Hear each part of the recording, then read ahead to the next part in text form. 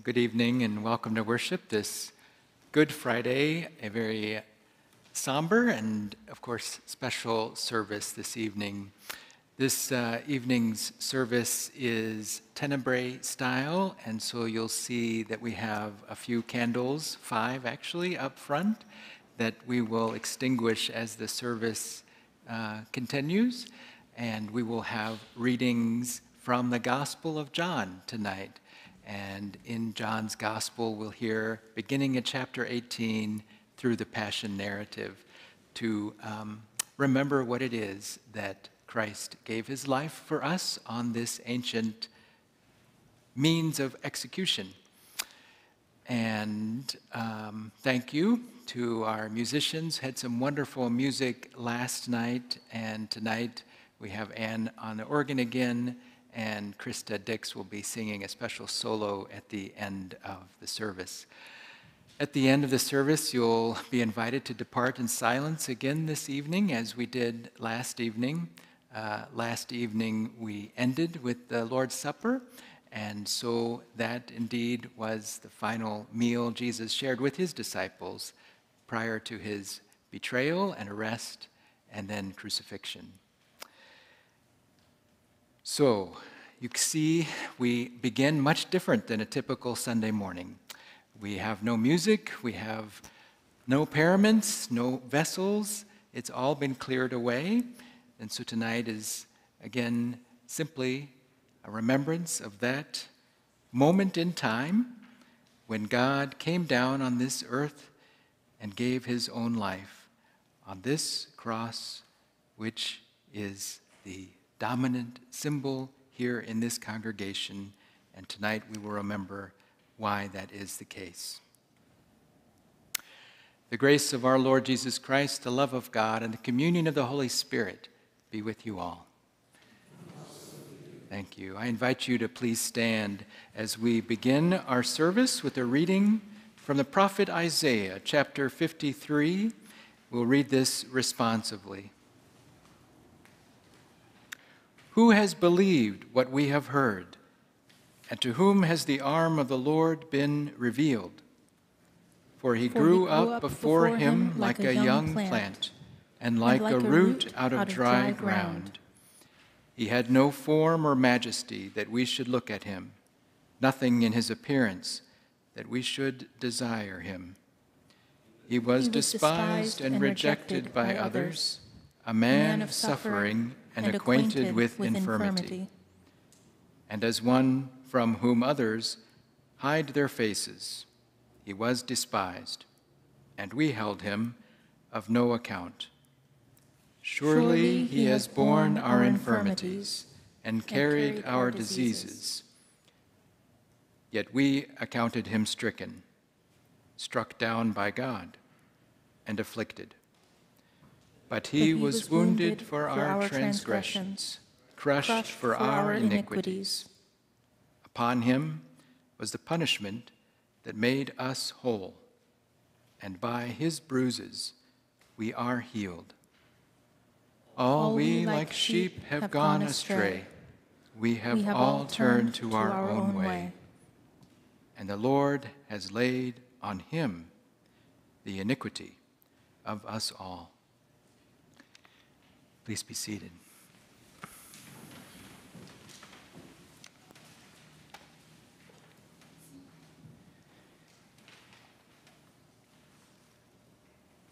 Here's another difference from a typical Sunday. I wouldn't stand up here in the pulpit until after we had read the readings, after the gospel. Tonight I'm going to speak a few words. We won't call it a sermon, we'll call it a homily before we hear the readings. And once the readings are done, we will be done.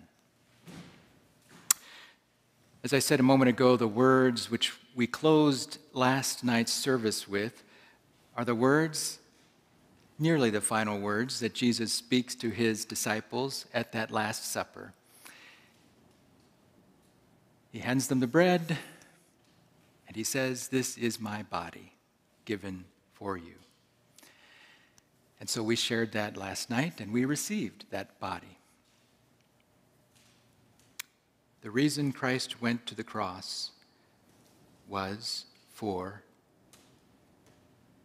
you and me. Not for himself, but for you and for me.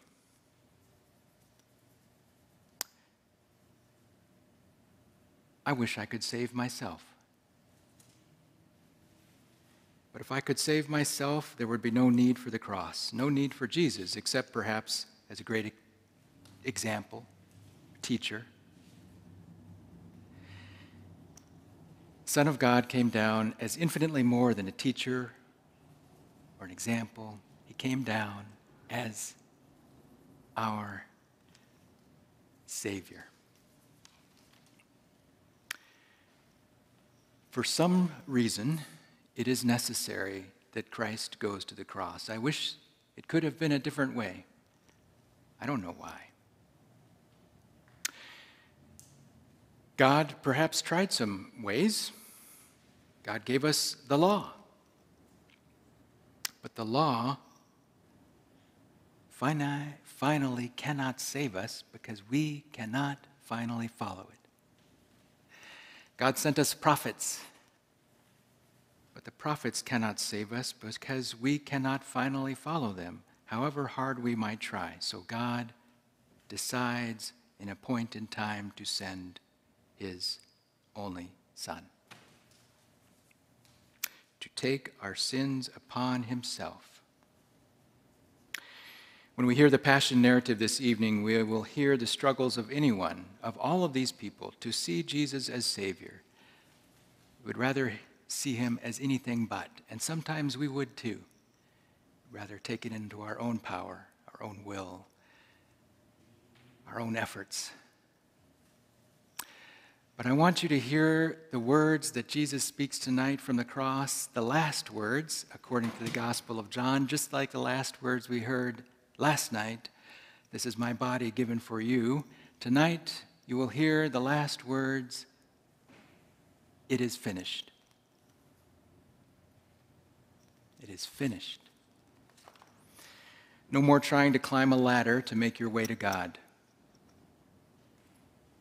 It's finished. No more attempting to justify yourself through righteous deeds or beliefs. It is finished. Time is up. Quote, Christ redeemed us from the curse of the law by becoming a curse for us. Galatians 3. Or for our sake, this is from 2 Corinthians chapter 5, for our sake, God made Christ, now listen to this, to be sin, who knew no sin, so that in him we might become the righteousness of God. It is finished. You are forgiven. You are saved. Why? Because of the cross. Because of what God has done for you. And I know I shouldn't say it. Easter is when I should say it. And because Christ has crawled out of the grave. And you also, through baptism, shall do the same. To new life, which begins right now.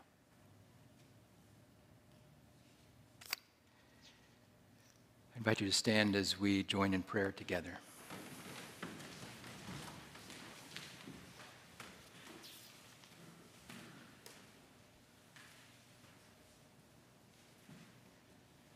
Merciful God, your Son was lifted up on the cross to draw all people to himself. Grant that we who have been born out of his wounded side may at all times find mercy in him, Jesus Christ, our Savior and Lord, who lives and reigns with you and the Holy Spirit, one God, now and forever. Amen. I invite you to please be seated.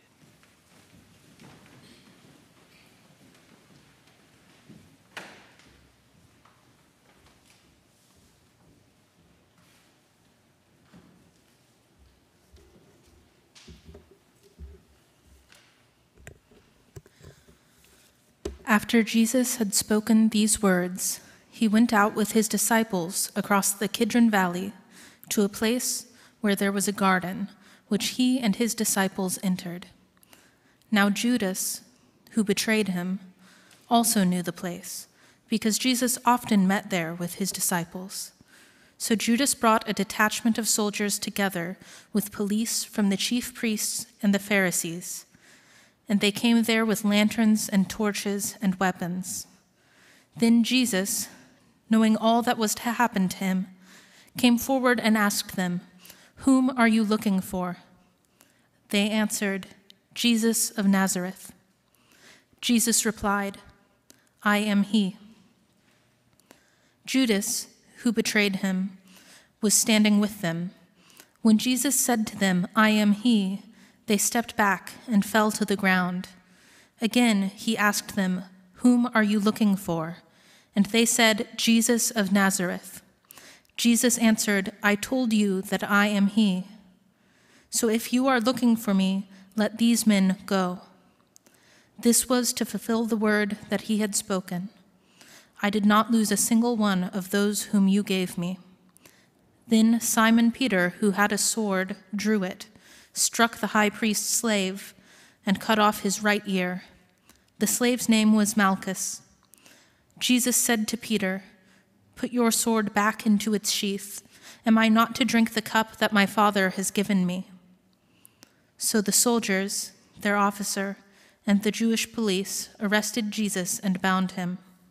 First they took him to Annas, who was the father-in-law of Caiaphas, the high priest that year. Caiaphas was the one who had advised the Jews that it was better to have one person die for the people.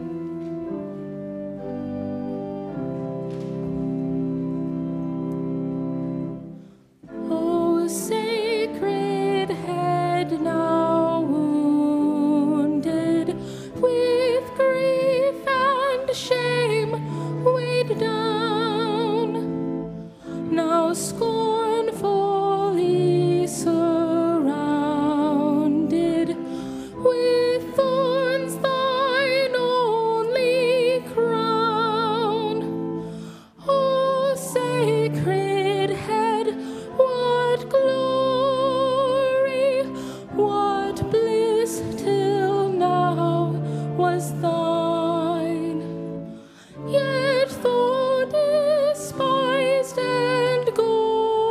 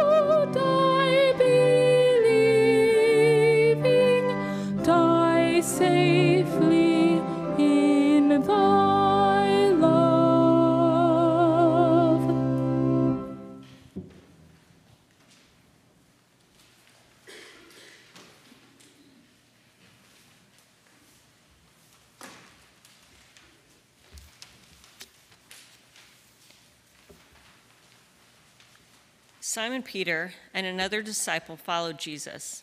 Since that disciple was known to the high priest, he went with Jesus into the courtyard of the high priest. But Peter was standing outside the gate. So the other disciple, who was known to the high priest, went out, spoke to the woman who guarded the gate, and brought Peter in.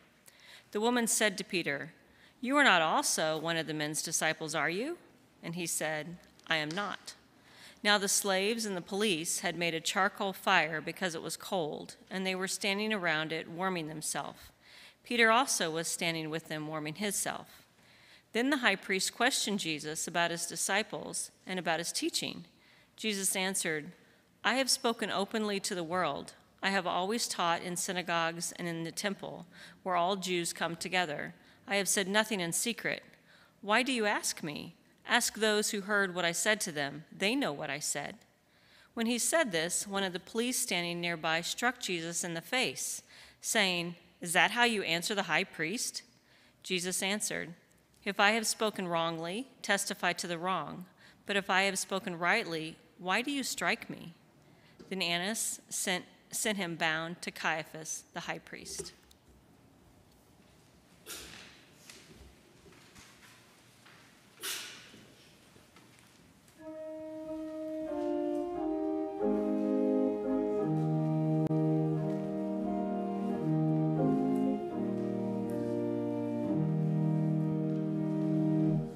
Go to dark Gethsemane,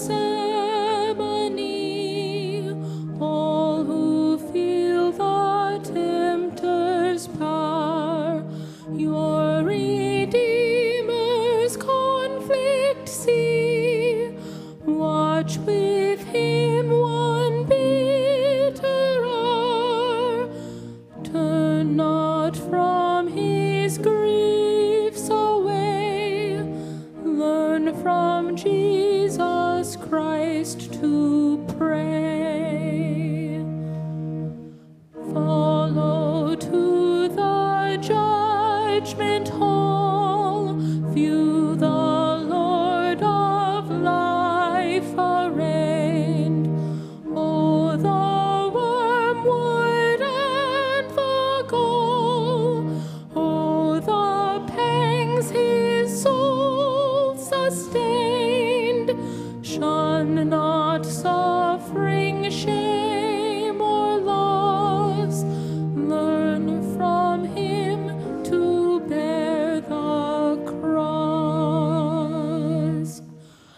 Calvary's mournful mountain climb, there adoring at his feet. Mark that miracle of time, God's own sacrifice complete. It is finished, hear him cry. Learn from Jesus Christ to die. Early hasten to the tomb, where they laid his breathless clay. All is solitude and gloom. Who has taken him away? Christ is risen, he meets our eyes. Savior, teach us so to rise.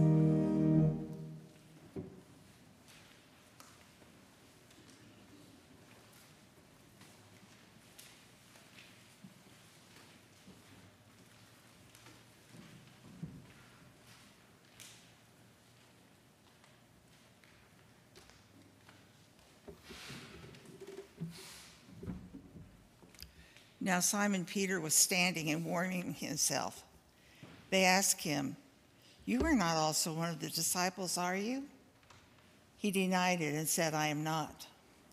One of the slaves' high priest, a relative of the man whose ear Peter had cut off, said, "Did I not see you in the garden with him?" Again, Peter denied it, and at that moment the cock crowed. Then they took Jesus from Caiaphas to Pilate's headquarters. It was early in the morning. They themselves did not enter the headquarters, so to as avoid ritual defilement and to be able to eat the Passover. So Pilate went out to them and said, "What accusation do you bring against this man?" They answered, "If this man were not a criminal, we would not have handed him over to you." Pilate said to him, "Take him yourselves and judge him according to your law." The Jews replied, "We are not permitted to put anyone to death." This was to fulfill what Jesus had said when he indicated the kind of death he was to die.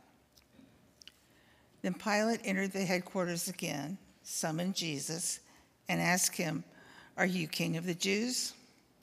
Jesus answered, "Do you ask this on your own, or did others tell you about me?" Pilate replied, "I am not a Jew, am I? Your own nation and the chief priests have handed you over to me. What have you done?" Jesus answered, "My kingdom is not from this world. If my kingdom were from this world, my followers would be fighting to keep me from being handed over to the Jews.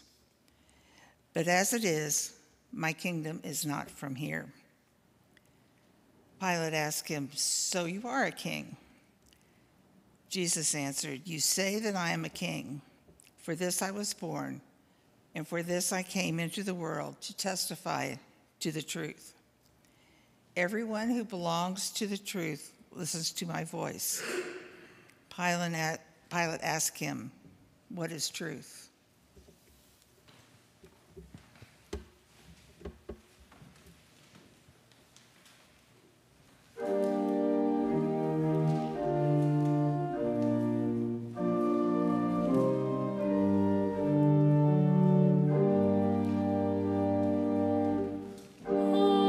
Holy Jesus, hast thou offended the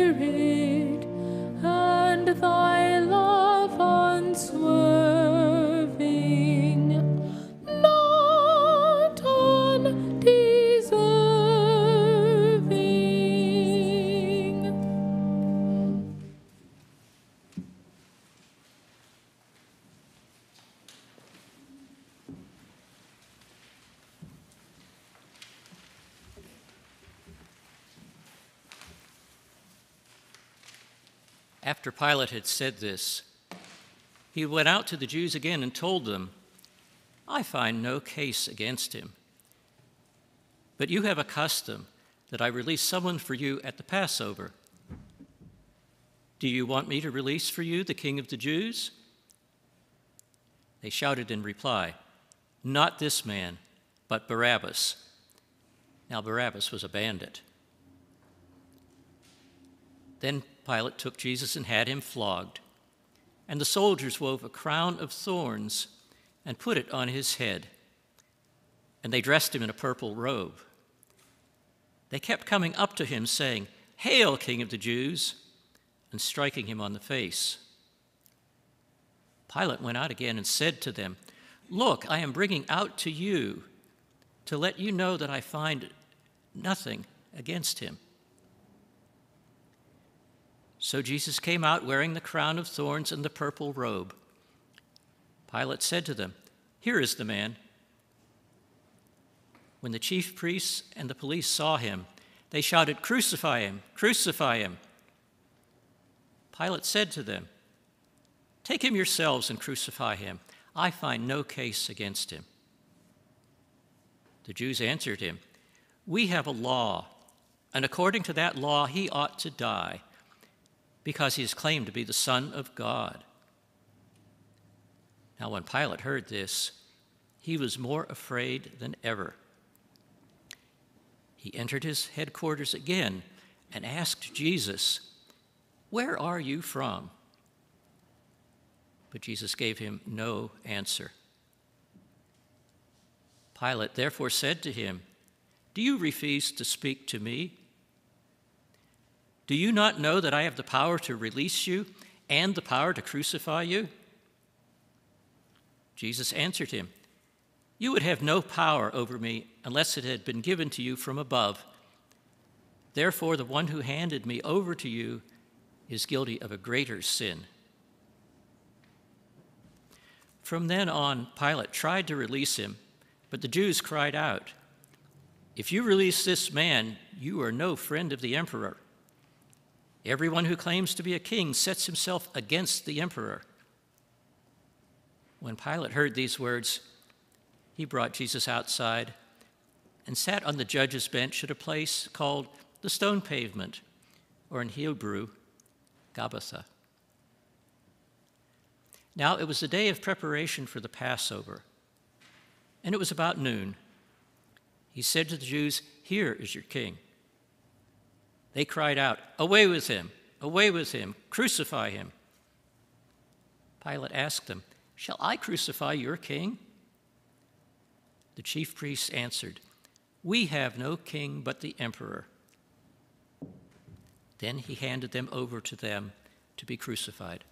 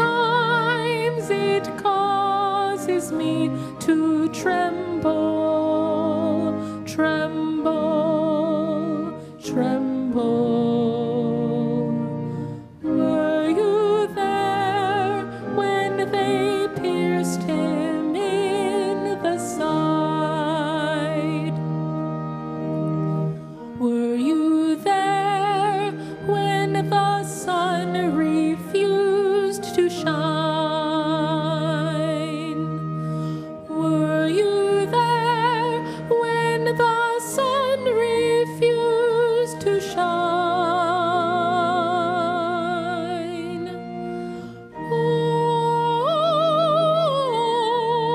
Oh, sometimes it causes me to tremble, tremble, tremble.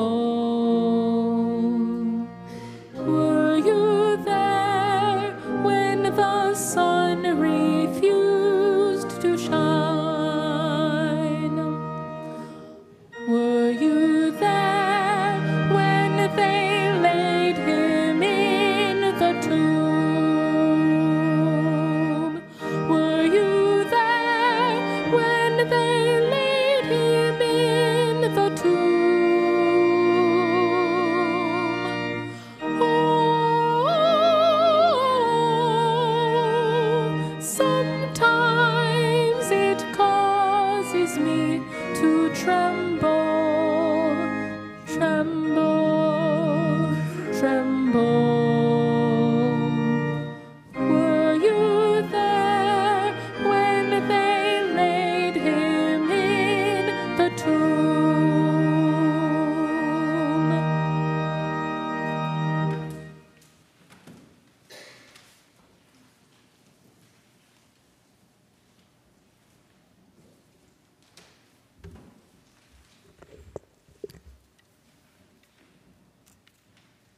So they took Jesus, and carrying the cross by himself, he went out to what is called the place of the skull, which in Hebrew is called Golgotha. There they crucified him, and with him 2 others, one on either side with Jesus between them. Pilate also had an inscription written and put on the cross. It read, "Jesus of Nazareth, the King of the Jews." Many of the Jews read this inscription because the place where Jesus was crucified was near the city, and it was written in Hebrew, in Latin, and in Greek. Then the chief priests of the Jews said to Pilate, "Do not write the King of the Jews, but this man said, 'I am King of the Jews.'" Pilate answered, "What I have written, I have written." When the soldiers had crucified Jesus, they took his clothes and divided them into 4 parts, one for each soldier. They also took his tunic. Now the tunic was seamless, woven in one piece from the top. So they said to one another, "Let us not tear it, but cast lots for it to see who will get it." This was to fulfill what the scripture says. "They divided my clothes among themselves, and for my clothing they cast lots." And this is what the soldiers did. Meanwhile, standing near the cross of Jesus were his mother and his mother's sister, Mary, the wife of Clopas, and Mary Magdalene. When Jesus saw his mother and the disciple whom he loved standing beside her, he said to his mother, "Woman, here is your son." Then he said to the disciple, "Here is your mother." And from that hour, the disciple took her into his own home. After this, when Jesus knew that all was now finished, he said, in order to fulfill the scripture, "I am thirsty." A jar full of sour wine was standing there, so they put a sponge full of the wine on a branch of hyssop and held it to his mouth. When Jesus had received the wine, he said,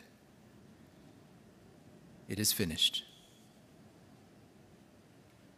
Then he bowed his head and gave up his spirit.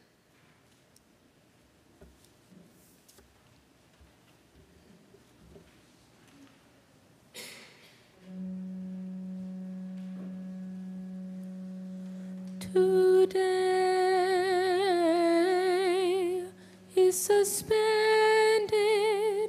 upon the tree. He who suspended the land upon the waters, today suspended upon the tree. He who suspended the land upon the waters, today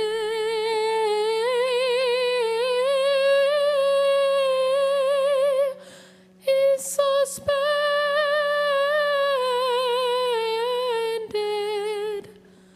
upon the tree. He who suspended the land upon the waters,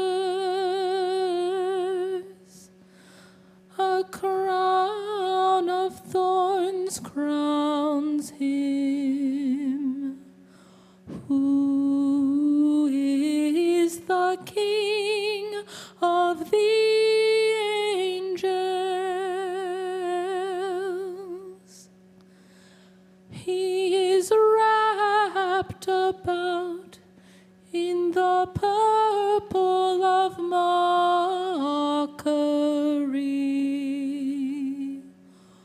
Who wrapped the heavens with clouds. He receives smitings. He who freed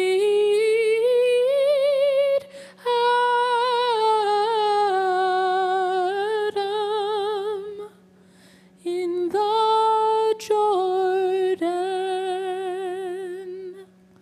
he is transfixed with nails. Who is the Son